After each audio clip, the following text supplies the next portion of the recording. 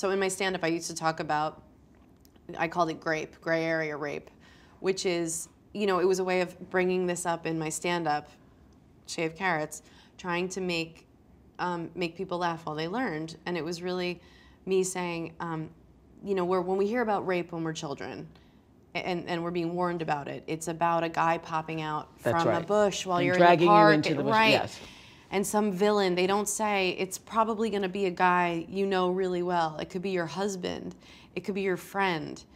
And so you think when that happens to you, you say, okay, well, this isn't someone I want to see sitting rotting in a jail cell, but what he did to me was wrong, and I didn't consent. And for me, I lost my virginity while I was asleep, and that's not okay. So in my stand-up, I would say, if she's asleep, that's a no. Just hoping that a couple of guys would see that and it be met in that moment and say, oh, no, this is a no. I heard it somewhere. Not only you lost your virginity when you were asleep, but you're on the sofa, on the bed, wherever you all were, and you wake up and he's penetrated you. Yeah.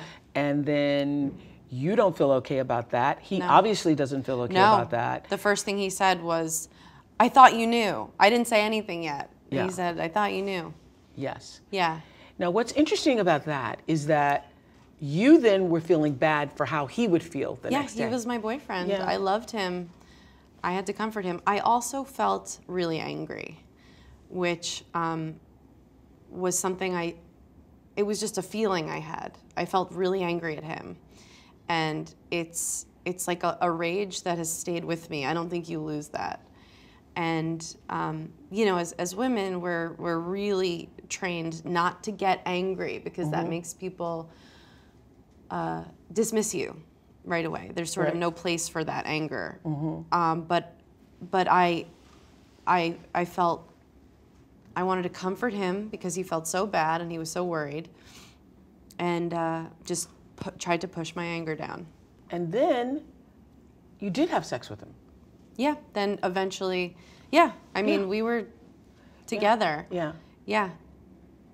It was, you know, and people hear a woman say that she was sexually assaulted.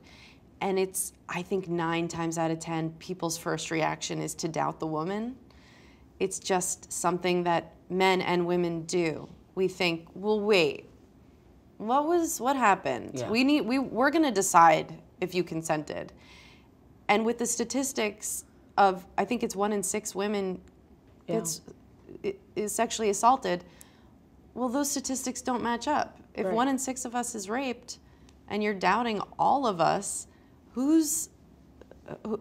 where are the numbers matching up here, you know? Would you define it differently now?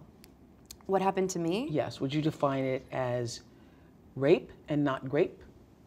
You know, there is the desire to label things so we can store it somewhere and put it away. You know, what was that? But I personally, I feel like I lost my virginity through rape. I didn't consent. We hadn't discussed it. We weren't there in our relationship.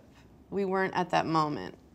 And we talked about things, you know, we were open with each other. So it felt like also deep betrayal.